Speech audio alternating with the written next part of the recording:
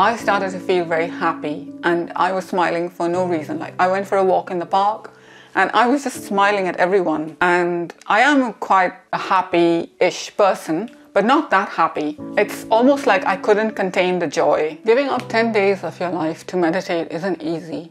A lot of people, when they hear silent meditation, they go, oh my God, I can't stay silent for 10 days. But let me tell you, the silence is like the least of your problems when it comes to your chattering mind. I wanted to make a video because I found so many videos helpful to me when I was looking at doing a Vipassana. Actually, when I did my first Vipassana, I didn't watch any videos. And maybe that's a great way to do it, not to know anything and to just experience it. My first 10-day Vipassana, I did maybe 15 years ago, and it was amazing. I had to write like an MBA dissertation straight after, and I could sit for a few hours, maybe 8 or 9 hours. Just get up for a toilet break or a snack. But my mind was completely undistracted, peaceful, equanimous. The downside of Vipassana is it can be like quite hard. It can be quite dry and you have to be disciplined to be able to sit down and feel your sensations. And you're required to meditate for at least an hour in the morning, an hour in the evening to try and keep the benefits of your 10-day silent retreat. I always failed at that. Like I could do a 10-day retreat, I could stay silent, I could follow all the rules. I had a really good retreat, and then I fell off the bandwagon as soon as I got home. So I found this other style of meditation which has really worked for me,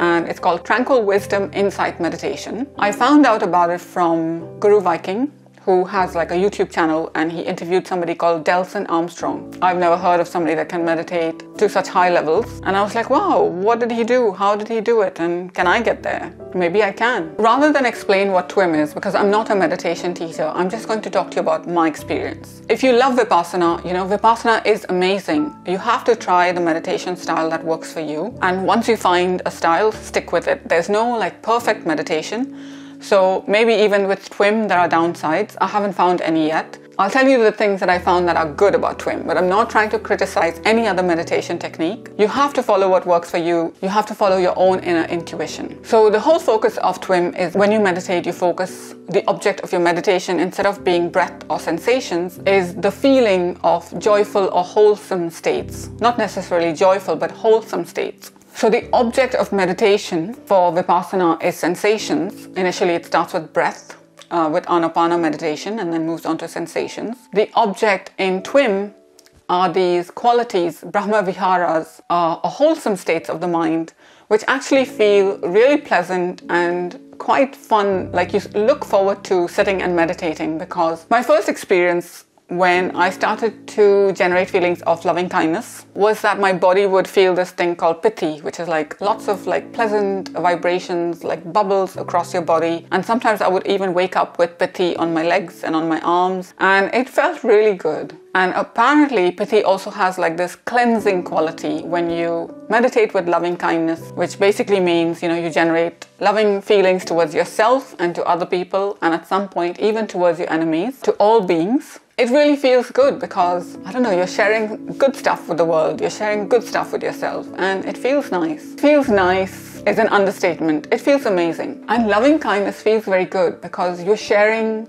may all beings be happy, may I be happy, may I be filled with joy, may I be filled with peace, may all beings be filled with peace. This feels good. It feels good to share like your love and your peace and your good feelings with others, all beings, including your enemies. It's really not a problem. The first thing that I noticed that got me really sold on a meditation was that I started to feel very happy, and I was smiling for no reason. Like I went for a walk in the park and I was just smiling at everyone. And I am quite a happy-ish person, but not that happy. It's almost like I couldn't contain the joy, and my joy was like, my smile was just a natural thing. And I thought, ooh, this is interesting. This feels really good. I must investigate. And so I signed up to a 10-day online meditation course, which is really easy. So you go onto the website. I'll put all the links below.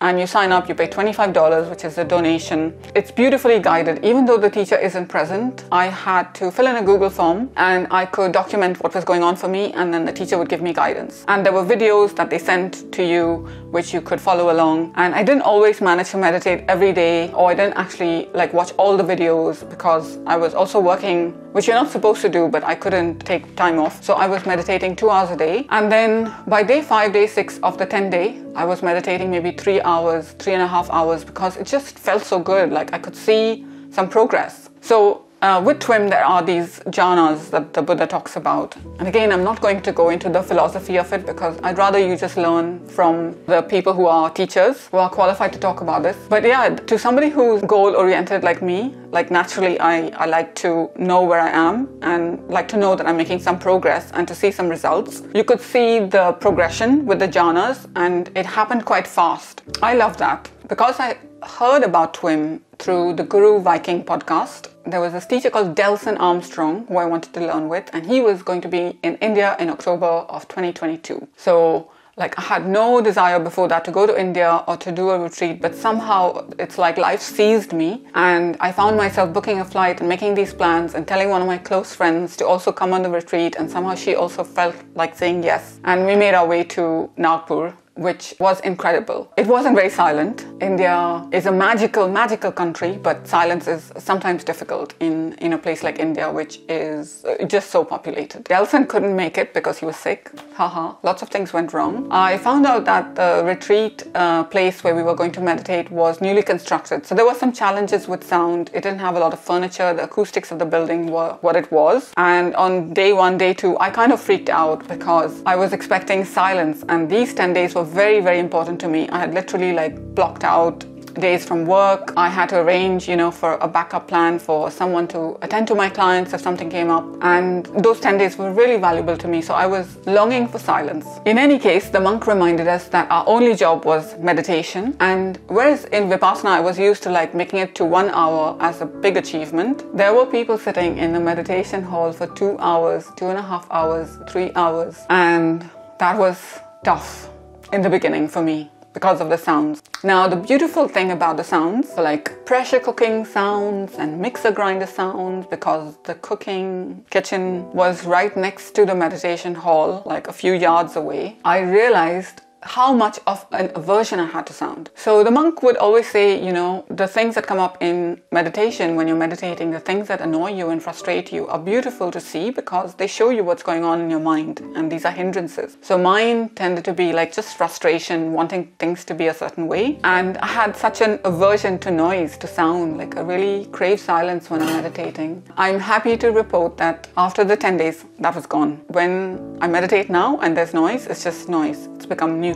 And that is actually very cool and very freeing. Though I wouldn't voluntarily want to meditate in a noisy place with pressure cooker sounds, I'm glad that I went, and I'm glad that I had that experience. The other thing was that there was a monk called Bhante Ananda, and he was very cool, Canadian, like surfer dude turned monk, and he had just spent a year in isolation in Sri Lanka. So he had, all the glow of that meditation isolation, and then he must have been in a state of shock to come and teach a retreat to 30 plus people in India. But he handled it very well. He was very inspiring to watch. You could see compassion and love flowing from him. He walked barefoot, he wore monk robes, and he also begged for alms every day at 11 in the morning. He wasn't very good at timekeeping, but when you're awakened, maybe like time is not something that's so important to you. I really enjoyed most of all his explanation of the suttas. I'm not really religious, but I think the Buddha was very wise. For me, Buddhism is really, as the monk explained, the science of liberation. So it's not really a religion. It could be called a philosophy. Some people might adopt it as a religion, and that's fine. Hearing the monk share the suttas live and being able to ask questions, and sometimes the monk would actually read a sutta and make us close our eyes and meditate to the sutta. It was just quite magical. So that part of the experience I loved. So in Vipassana, they kind of encourage you to sit on the floor cross-legged. In TWIM, because you're sitting for much longer sits, because the mind can drop into more sort of concentrated or calmer states, they encourage you to sit for longer. And so they don't mind if you pick a chair and pick as many cushions as you like, and so it was really comfortable. But I still noticed that I had like a lot of shoulder pain, which I usually do anyway. Maybe it's because I spend too much time on computers. Sometimes that shoulder pain, interestingly, was psychological pain. I could focus on the shoulder pain, melt into the sensation, and it would sort of go away when I wasn't fighting the pain. That happened towards the end of the retreat. I did enter some very calm and peaceful and pleasant and expansive states where I couldn't feel my body, and that was very cool. I don't don't want to talk too much about those experiences because it becomes sort of like a comparison of my experiences versus yours. But the jhanas are incredible and really beautiful, and you really experience in your body the states that the Buddha talks about, the 4 Brahma Viharas. So loving kindness, equanimity, joy. If you do the TWIM online meditation retreat, you will learn about those. The other thing that they talk about quite a lot is the hindrances. So anger, aversion, hatred, greed. We are always, when we go through life, and I realize I didn't say all 5 of them, but you'll learn it from the masters, not from me. The other most important and cool thing about TWIM is that they teach you the 6R technique, which is a way of allowing thoughts to arise in your experience, but not going with them into their stories and into the content of the thought, but just releasing them. So it's like this very Aikido style, being with it, but not fighting it, but not staying with it, just sort of dancing with the thoughts and releasing them. And over time, the mind, enjoys staying in the calm and peaceful states much more and becomes more and more willing to release the thoughts. And so it starts to happen like very fast and automatically almost sometimes. So the highlights of my TWIM were just experiencing the jhanas, experiencing like a quite rapid progression, a pleasant way of meditating, a way of meditating that felt very happy and joyful. And when I came back, I asked my husband, because the proof is always in, do the people that live with you notice a change? And he said that I became more relaxed, which is good. Oh yeah, we learned about dependent origination, which is a very, very amazing topic. We also took the precepts every day, and there were some things that I wasn't so into, like the bowing, when the monk came for alms, which was a very beautiful experience to watch. At times, I had tears in my eyes. Just the humility of the monk coming with his bowl and the love of the people there that wanted to put food in his bowl and wanted to be generous was very touching. But of course, I didn't feel comfortable prostrating on the ground and things like that. That's just not how I like to be. So I would bow and show my respect. And nobody asked me to prostrate, or nobody made expectations from me. And the monk was also very cool. One day, I think I put food in his bowl and I was still wearing my slippers. And another woman said, hey, you got your slippers on, take them off.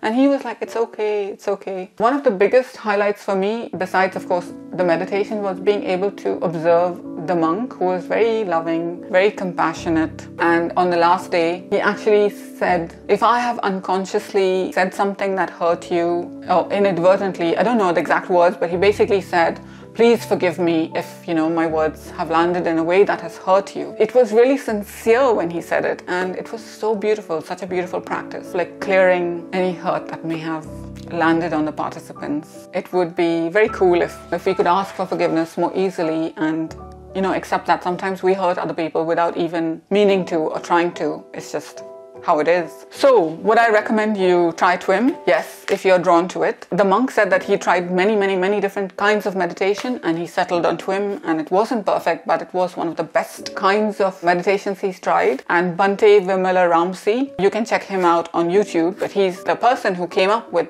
the TWIM meditation teachings, and they are based on the suttas and rock solid, and your experience is really the best feedback. So if you want to try it, give it a go. I would recommend trying the 10-day online meditation retreat, and if you really like it, then you can book a 10-day live meditation retreat. And then they also have advanced 10-day online retreats. In fact, I'm starting a 10-day online advanced retreat tonight. I hope that was useful. That was a lot of words, but I'm so happy when I meditate, and it's so easy now for me to do it every day. I might not always do 2 hours a day. The monk did say the longer you can sit, the better. Rather than doing 2 1-hour sits, it's better to sit for 2 hours to allow your mind to go into those deeper states. Anyway, I wish you luck and may you be happy. Thank you for listening.